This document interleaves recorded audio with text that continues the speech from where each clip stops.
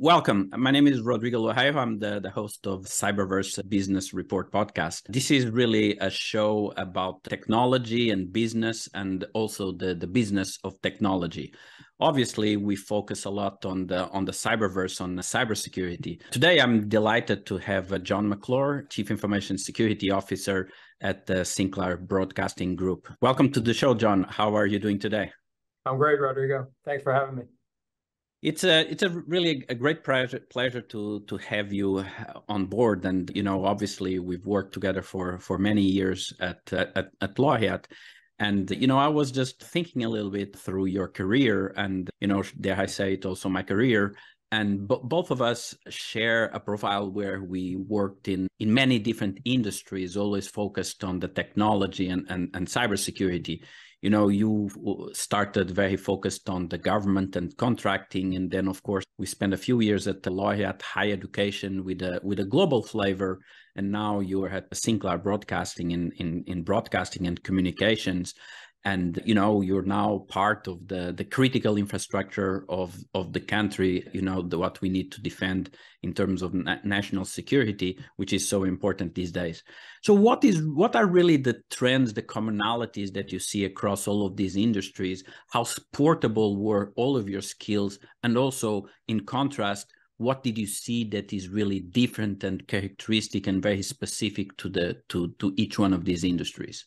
Got it. So you're starting off with a softball question here. Softball, right. You know me. Not complex at all, right? No, it's been a great journey. I think the commonalities are you got a lot of smart people working on a lot of hard problems, and I think the problem space, though there's some nuances for sure. Whether for example in the intelligence space you're actually allowed to attack back, right? You have some offensive capabilities within the government. The government too normally isn't. While everybody has budgets, you're not keeping an eye on revenue quite the same way within some of the groups. I think across all of the spectrum of cyber, regardless of where you're working, the recruitment part is just a challenge for everybody, no matter where you are. So I think those are some of the commonalities.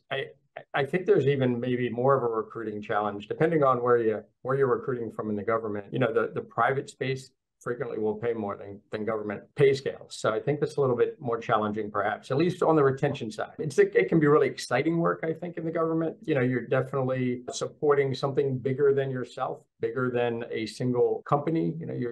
Hopefully there's some patriotic feel in that. And I think that was, at least for me, fulfilling to be part of that, and kind of bled through my military career time and right into continuing supporting the government. The commercial space has been exciting. My first real jump in the commercial space was obviously working for you, and that was my real introduction to the commercial space. And in education, I thought it was interesting. It was also, again, very rewarding, right? I think we really supported an important mission in terms of education and affordable education globally. That was exciting. Learning the business of education, though, felt easy to me, right? We'd all gone to school. Right? I mean, we kind of knew what education was. We knew how universities made money, whether it was through grants or whether it was through student enrollment, and generally delivering IT to education was not exceptionally different than delivering IT, period, in many cases. We needed computers to be up. We needed people to get in buildings. We needed to be able to secure the infrastructure. But the business didn't feel exceptionally complex. Here within broadcast, this is a whole new world for me. We're dealing with antennas and transmitters and a lot of OT. We're dealing with the way that video systems interact with scheduling systems for running ads and running things live. If you go back to the old CIA triad of confidentiality, integrity, and availability. So we're not talking about the Langley agency. Right. That is a different career. Right. Is its availability, right? All the time.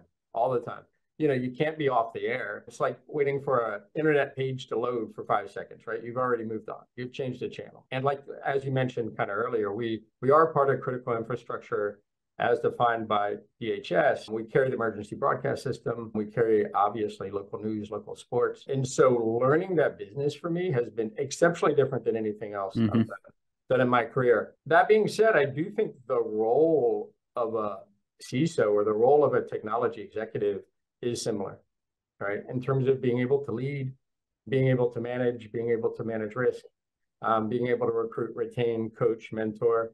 I think those are some common threads. It's been exciting for me. I'm glad I've been given the opportunity to work within different tools and industries. It's been exciting. It's been exciting. What surprised you at Sinclair? What happened? You've been there for a little over a year now. What happened in your day that you said, wow, I did not expect this? Yeah, I think definitely the complexity of broadcasting. It was interesting when I first joined the company. One of our larger TV stations that we own is WJLA. Actually, you probably get them from home, right down there in Rosslyn, Washington, D.C. area. Very large channel of ours that we own in one of the largest markets that we have, Washington, D.C. And so I went on a tour of WJLA early on when I first joined to kind of get to know the business better. And it was a really neat opportunity to kind of go through this station. This is a Class A, big station for us. A lot of big news operating teams. We also run the national desk, which is a 24-hour news channel that we run. And so learning about that, seeing what made up a broadcast company was really interesting.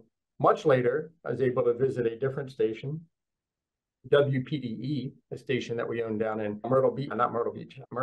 It's in Myrtle Beach. I don't know. I went down there, got to sit through a live broadcast, which was insanity. It was crazy. It's an amazing, I know you've flown planes before, and it's like flying solo every day is how I think of it. I mean, it's incredible how quickly this business needs to be able to respond to challenges during a live broadcast. Again, it's live. So when we're doing live news, when we're doing live sports, the margin for error is exceptionally small. It's not like, I can wait another minute for something to happen. I have learned that one video frame is 33 milliseconds of time. And so when we talk about jitter, we talk about latency, we talk about things like that within IT. The margin of error is exceptionally small. And all of that was brand new to me. It's exciting to learn, but really new and so it put a different focus than if we go back to the triad of confidentiality, integrity, and availability. It put a different focus on the availability side. This cannot fail. That's perhaps the lesson learned here. 100%. You can't be off the air, right? You can't have a black screen on somebody's TV set. So it was. Yeah, and there's just heroic work is how I think of it, done out there at the station level. And we're a big provider, right? I was talking to a company recently, and they were talking about their 60 stations and how much that was to manage. And we have 186 stations. So we've got that happening every day around the entire country. And so being able to keep up with a network that large and a number of properties that having to deliver things, again, we're always on is a challenge. Again, exciting challenge, I think, but definitely a challenge. And it's interesting, talking about availability, I have to bring up also, something that happened to us several months into our tenure running information security for Laureate. At the time, this was under a year where we both of us were running information security for Laureate, and we hit with this big cybersecurity attack in Mexico in all the universities there. And unfortunately, probably you didn't even have time to unpack at Sinclair when you were hit with a major, I believe it was a ransomware attack. Yeah, we were, right. It is literally day 90 or 92. It was still under 3 digits in terms of days here. I was still learning the business, obviously. It was early days. I had just actually briefed my boss, the CIO, Brian Bark, and I had just briefed our CEO, Chris Ripp, on kind of my first 90 days and where I thought I wanted to take the program and what I thought we might need for investment and focus over the next few years, kind of 3 to 5 year plan. And right, all this is public, obviously, but we were hit by an attack that was very focused, very sophisticated, and again, just fantastic response, right, in terms of by the folks here on the ground. We had systems still running out in the field.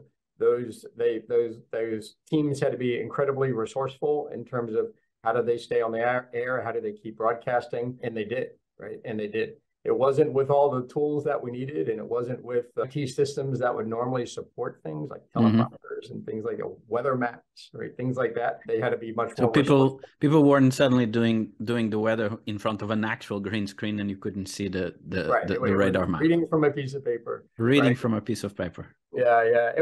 But again, the fact that these stations stayed on the air was just miraculous, because it was a very large event for us. But it really shifted. It resulted in a couple of things. One was clearly it gave a lot of focus to information security and to the cyberspace. It got a lot of focus. It got a lot of resources, obviously from the board as well, as they took, really gave us the resources we need to recover quickly. So it was suddenly raining Monday? Right. Yeah, it was all of a sudden. Right. We had much more.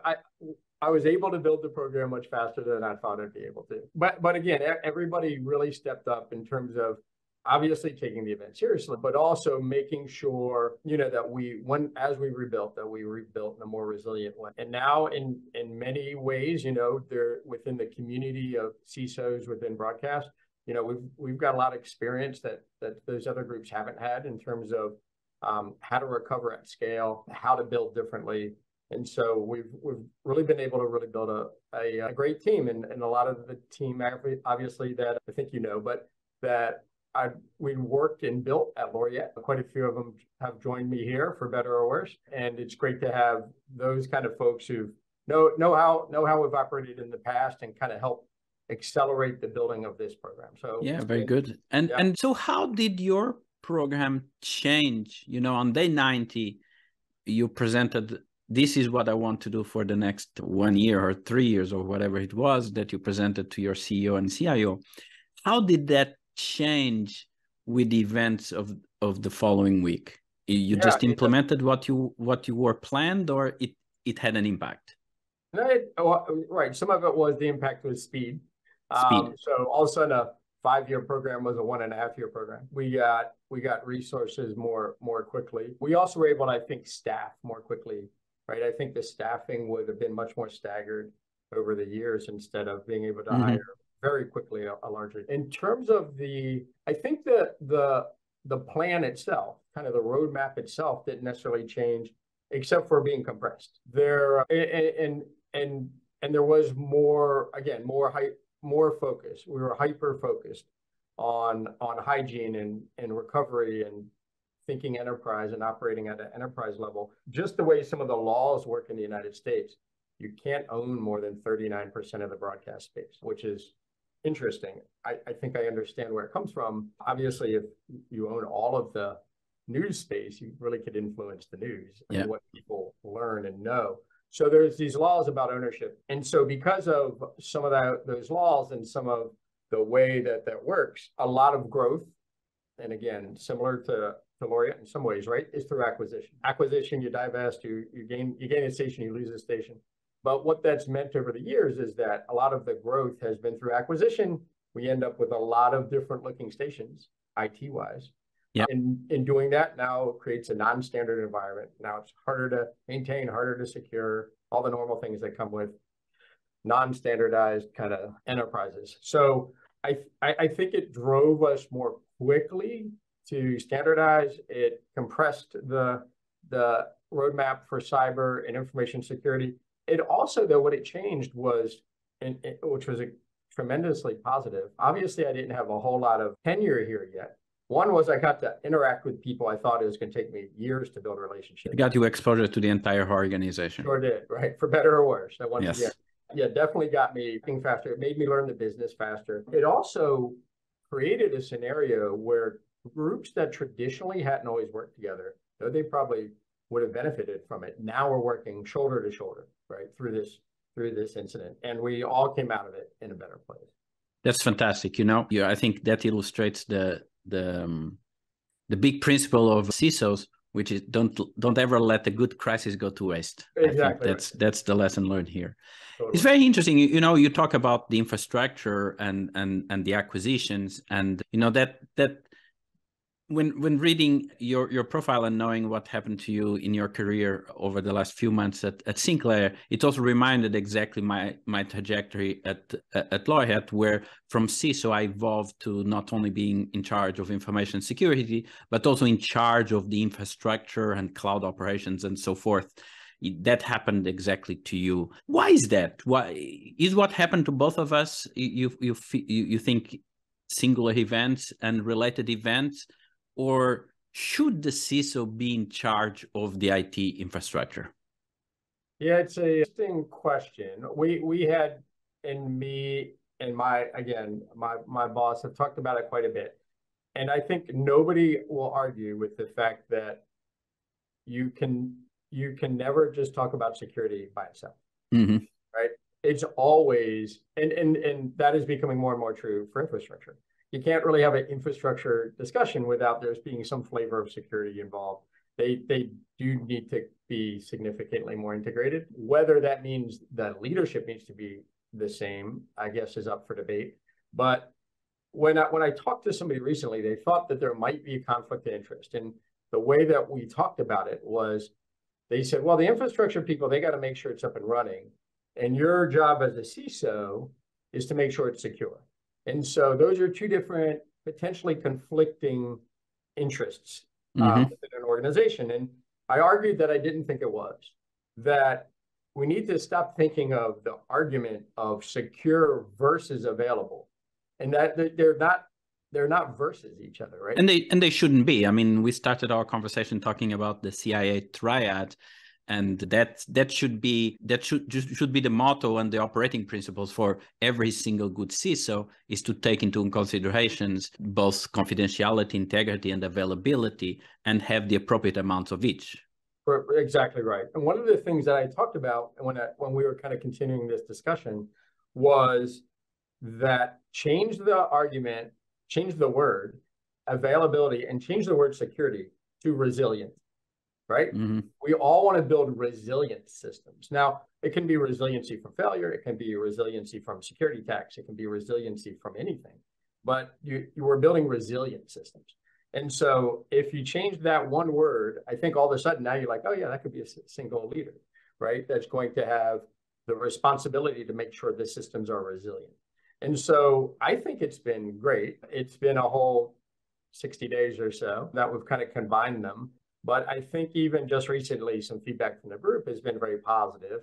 I mean, and I think it also destroys this false kind of wall or silos that get created between IT and security that I think really are a hindrance frequently, and probably slow down things and make things less efficient. So I think injecting security right into the center of infrastructure will be very positive. Whether we'll see that continue will be interesting. I think, again, a benefit that you and I have from our backgrounds is we both came from infrastructure type jobs, IT jobs, where we got it. I came from networking, were kind of my early IT jobs. And so for me to step into an infrastructure role felt very natural. I think if somebody perhaps didn't have that exact same background and maybe had come from the application space or had come from a compliance, that might have been a harder transition. At the end of the day, it all ends up with people, right? More than anything else, you need to have the right people, and definitely, I think Sinclair has the right person for the job. And it's very interesting. You talk about the people, you talk about the infrastructure and the business, the investment. Are boards sufficiently scared and aware of cybersecurity as an integral component of the business, of like you say, I really like, I'll probably steal that in the future, of building a resilient business? No. I don't think they are well enough informed. But to tell you the truth, I think that's our fault. I think that security leaders still are very focused on being a security leader and not a business executive. And I think that too often, and I think that does us a disservice, and it does the business a disservice. I think that, and to give yourself some credit here, I think you were a real influence on me making that shift over the years that we worked together. Now, What will be interesting though, right, with the new SEC rules coming into effect, we anticipate in April, we'll see if there's many changes, but where they actually are now requiring a certain level of cyber expertise on the board, though that's very undefined what that is, and the fact that, material incidents, also materials undefined, need to be reported for publicly traded companies on 10Ks and 10Qs. And so I think that will at least create a requirement. How well it's fulfilled will be interesting.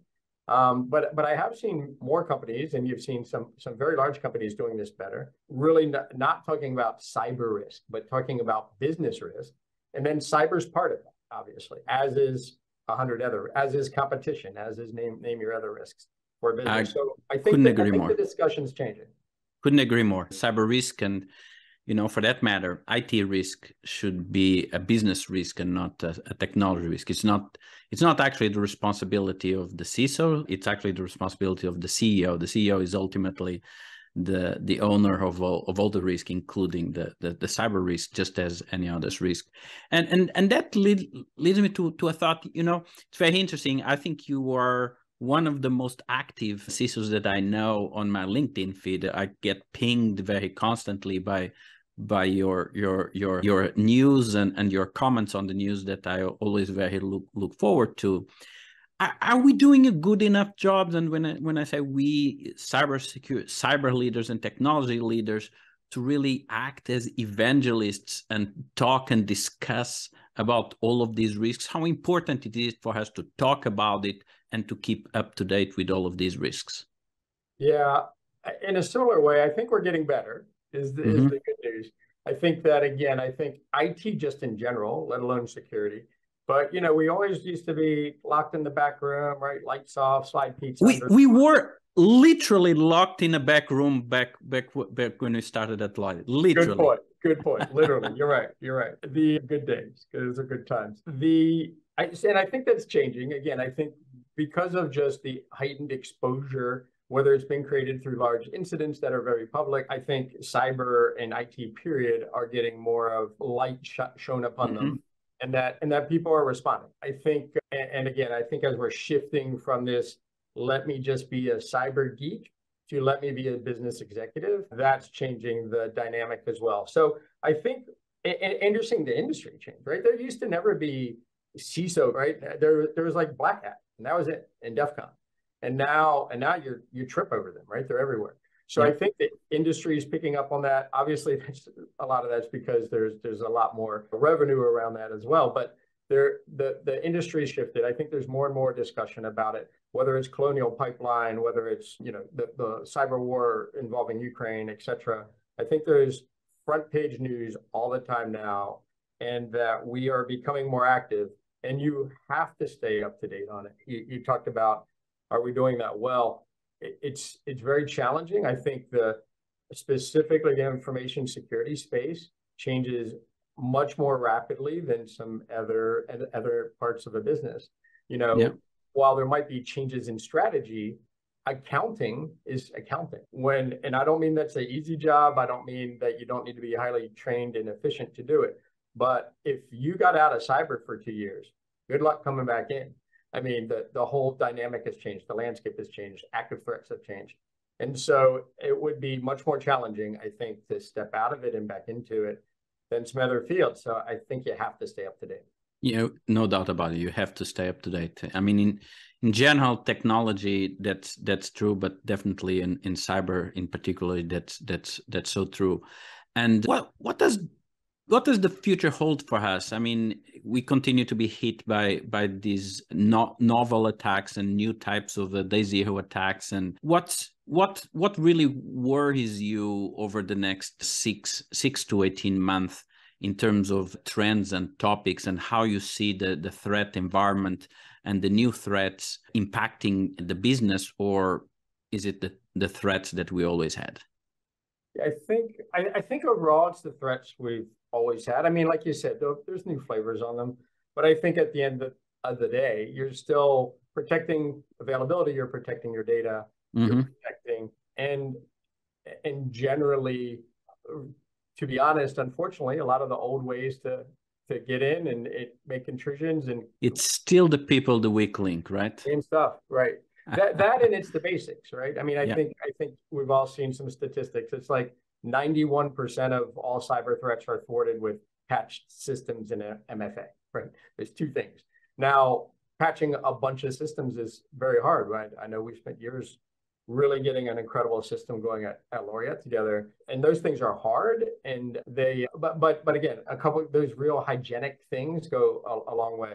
So I think, but the attacks clearly are becoming more sophisticated. We are shifting from worrying more about systems but now worrying more about identity. I think obviously that's a big shift, where, and again, I wish I'd coined this phrase. I think AWS did, but identity is the new edge. And I think that's a great way to think about it.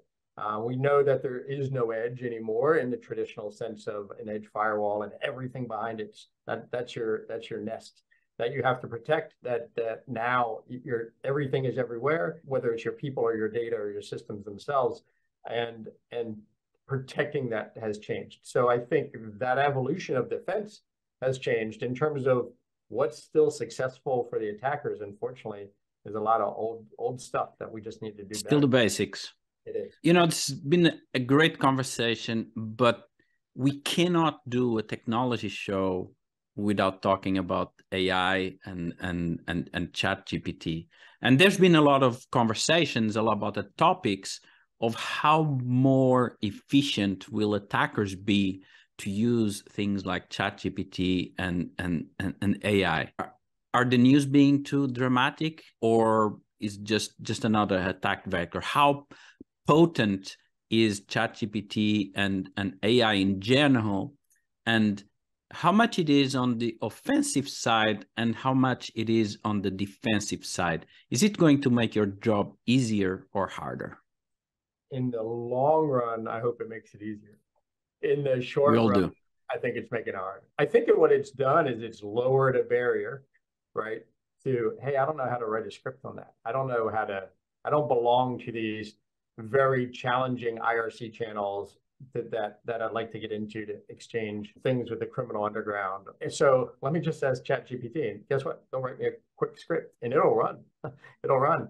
It's been incredibly effective. I think it's going to be fun the next few years with it. And I think there's some neat, with the injection, like Microsoft with Copilot and some other products that some of the big companies are leveraging. I think it's going to be exciting. In the long run, again, I think as we get them built into defenses, I think it'll be interesting. It'll obviously, it's going to totally change the SOAR space in terms of orchestration and automation. But like anything, I think it's a weapon, right? It can be used for good or bad. I think the first folks who are going to take advantage of it early will be the bad guys. I think overall it'll become, as always, an arms race where we'll both have similar capabilities, but we just have to do it better.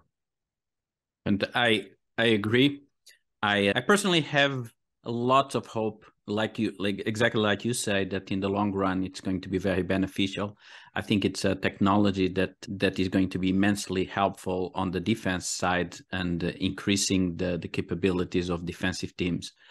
John, what a great talk. It was great talking to you, and I'm really in awe of all the work that you're doing at Sinclair. Well, any parting words?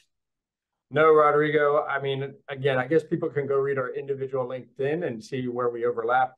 But I appreciate all you've done to help me get to where I am today in my own career. So thank you. And I agree. It was a great talk. I hope we do it again soon.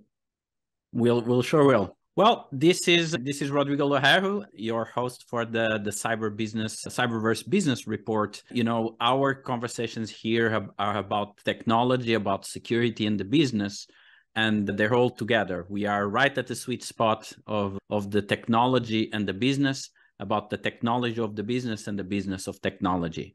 It was a great conversation, and check us out on your favorite podcast platform. Check me out at CyberVerseAdvisors and look us up on LinkedIn. Great to talk to you, and see you all next week.